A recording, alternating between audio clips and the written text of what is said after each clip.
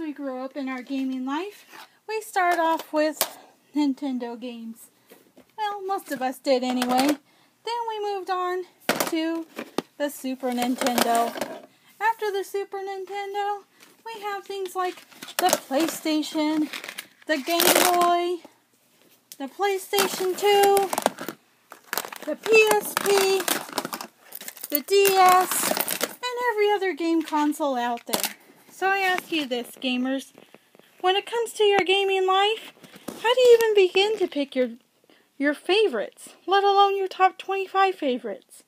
Well, that's what we're going to do this month. As I'm going to take you on a journey, and you'll be able to discover my top 25 video games. Well, I should say my top 25 most memorable video games of all time, and why. Hello guys, it's Burl, and we're here with day 19. And, I cannot have a game list of memorable games without putting this game onto the list. And you can probably see up there in the upper right hand corner, this game is Gauntlet. Now this is the original Gauntlet for the Nintendo. I don't think I still have this original Nintendo game, but I do have this on, it was like a Midway Arcade Classic, something like that. I have it on the PS2, so I can play it anytime I want to. So, yeah, I can always go back and play this game. But why is this game on my list, you might ask? Well, this is a game that I played a lot with my siblings when we were all kids.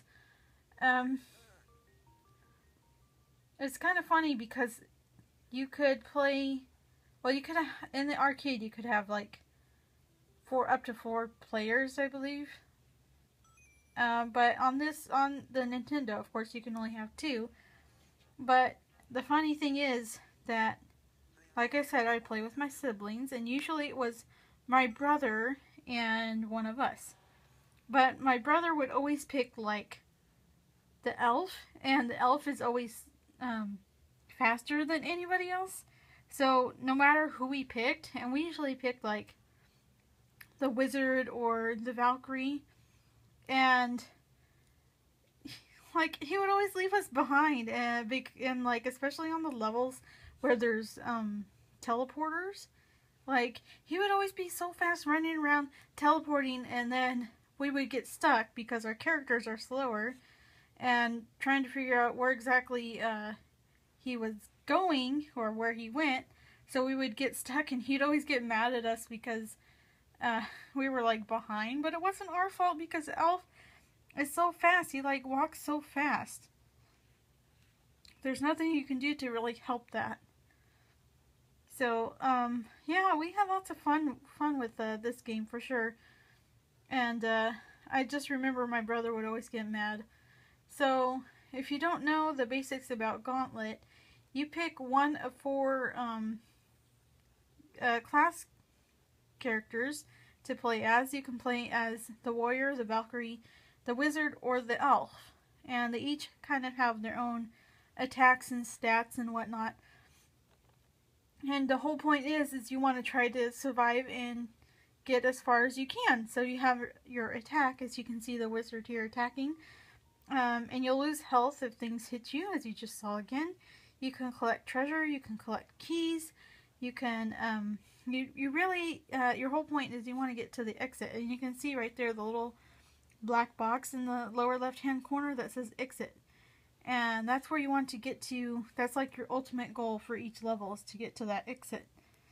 And as you are playing, in addition to the enemies hitting you and you losing health, your health will just naturally tick down until you are at 0.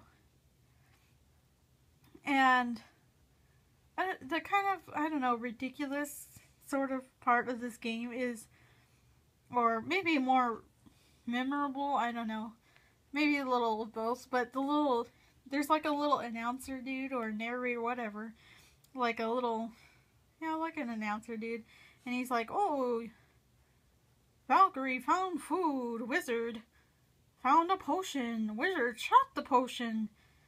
And when you're about to die, they tell you like, oh, Red Wizard is about to die. And I know in like the old Gauntlet, I don't know if the second one did it too, but like it would always play this weird music when you were about to die. I don't know what it was trying to like simulate, maybe heartbeat or something.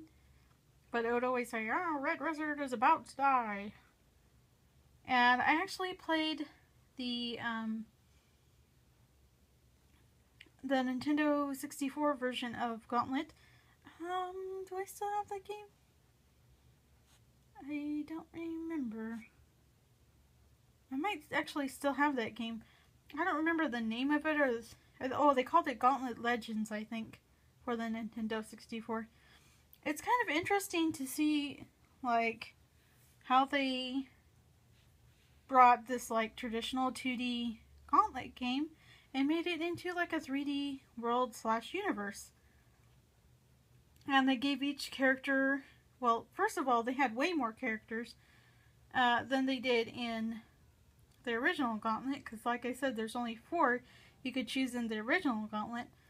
But for Gauntlet Legends, they had way more characters, and you could unlock more characters by getting through certain parts of the game.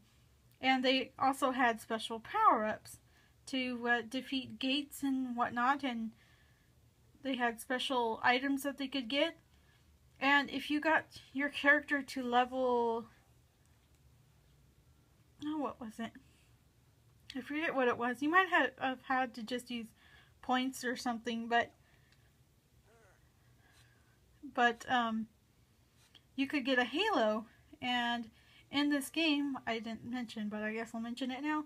In this game, there are like black reapers, and those things will like drain your health when they touch you, like constantly drain your health until they're gone. And there's no way to kill them with like your normal weapon. You have to use potions in order to kill them, and most of the time potions are limited, and I think you can only hold like 9. So if you find more potions, you can't hold them. You kind of have to use them. Oh, there's a Reaper right there. Yeah, he will constantly drain your health until you kill him with a potion. And if you don't have a potion, you're just out of luck unless you can somehow maneuver yourself around them. But yeah, in Gauntlet Legends, there's like a halo item you can get. And not only will those little Reapers turn away from you, but you can actually suck the life out of them and kill them, which is freaking awesome. No, don't kill the wizard. He needs to survive. No! Get the potion. Get the potion. Go. Run away. Okay, I guess he's just gonna run away and not use the potion. Why would you not use the potion? Anyway, so yeah, Gauntlet. Oh, they call him Death. I guess he's just called Death in this game.